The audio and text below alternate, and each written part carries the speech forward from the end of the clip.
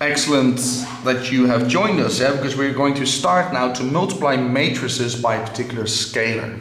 Yeah.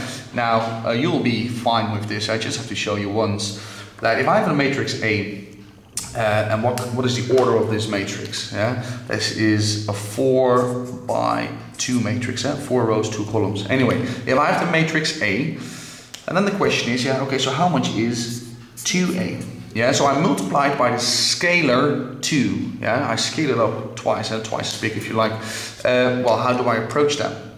I do the following. Yeah, sometimes you see it like this. They just put a big 2 in front of it, and those brackets: 5 minus 3, 2, 8, 7, 0, 10, minus 1. And although perhaps you have never done this before, I just want you now to, well, perhaps guess, make an intelligent guess. What do you think the answer is going to be? Yeah, just fits my paper. What if I make it twice as big?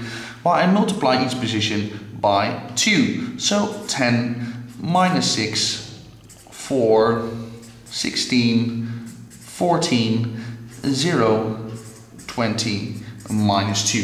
So that would be the answer, yeah? I've multiplied my matrix A by a scalar 2, okay? And which means every piece of information in my matrix I have to multiply, in this case, by 2.